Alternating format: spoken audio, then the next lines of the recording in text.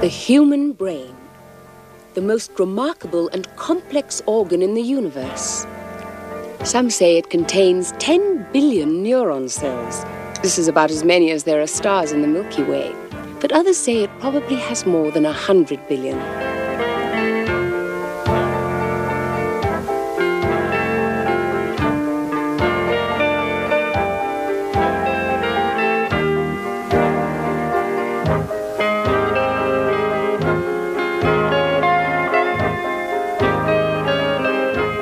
End to end, the neurons of the human brain equal the distance of the Earth to the Moon.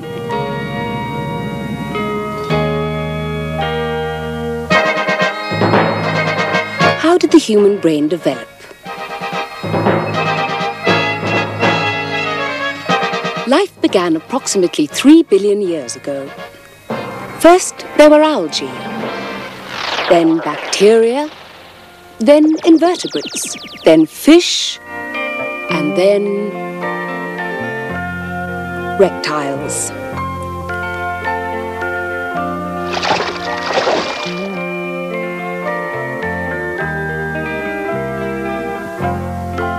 "200 million years ago, the primitive brain of the great reptiles enabled them to survive through primitive responses alone. For example, aggressive defense of their territory.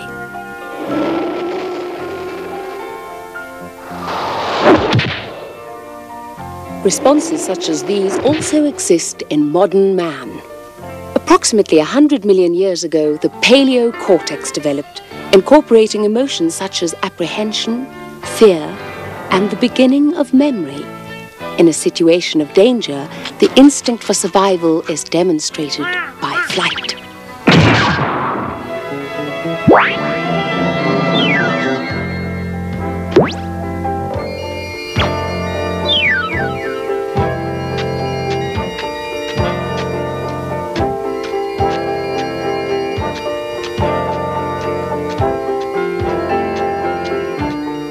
Time has passed. Approximately 100,000 years ago, the neocortex developed. It represents 85% of the cerebral mass of the human brain. Now the interpretation of ideas is made possible.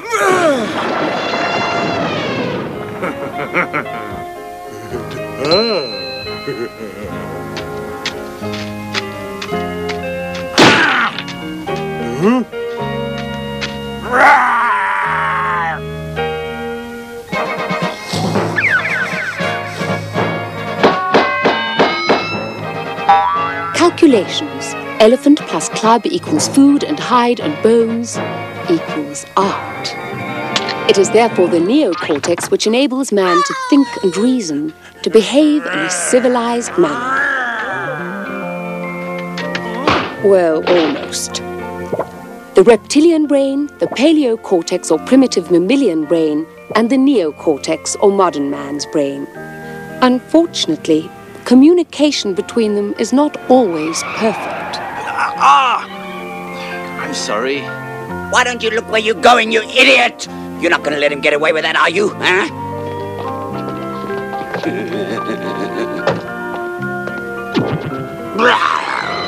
Is there anything wrong here? Well then, move on.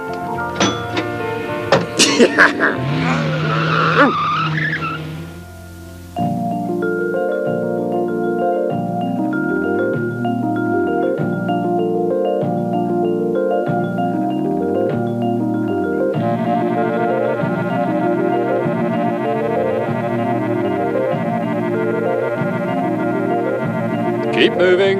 Keep moving. Wonderful, we're approaching the brain. Now you'll be able to see how this remarkable organ functions. It contains billions of neurons with billions and billions of synaptic connections. You'll see it's extraordinary. But how can we possibly be of help, Professor, if the brain is such a perfect organ? Is oxygen really so important to it? Yes, very important, Globin. The brain's needs are really enormous. It uses 2,000 litres of blood a day, which provides 60 litres of air. This is 20% of the body's oxygen requirements. Without us, if the brain were deprived of the oxygen we supply, Fainting, and then loss of consciousness would occur. If the supply was cut off, say a few minutes, the brain would suffer irreparable damage and the whole organism would simply die. Is anything wrong, Professor? Have you lost your way? Oh, we'd better move. Move along. Please keep moving. This is not the place to stop and have a chat.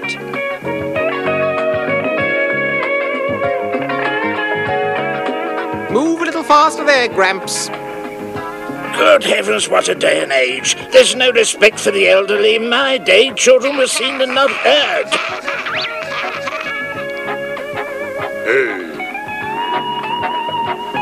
Oh? Can I help you carry some of your oxygen bubbles, my pretty Globin? Whoa!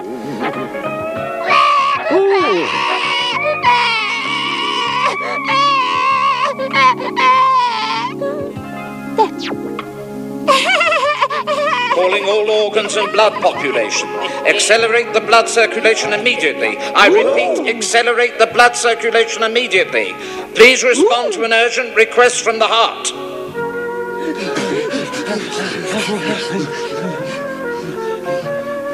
Well, Professor, aren't you coming with us? No, children. You see, we are independent of the rest of the body. What happens elsewhere doesn't concern us. Even if it has to do with the heart? Oh, no, the brain doesn't obey. It commands.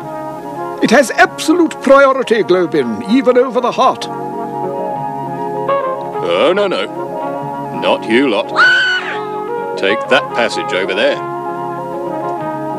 But why aren't they coming with us? Because oxygen is what the brain needs most. And also sugar. But they have to take special passageways assigned to them.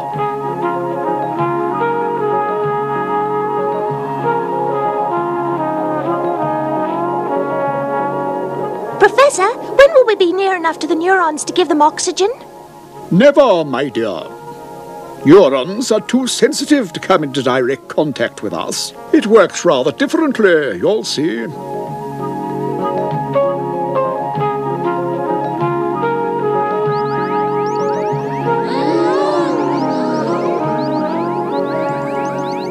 There you are.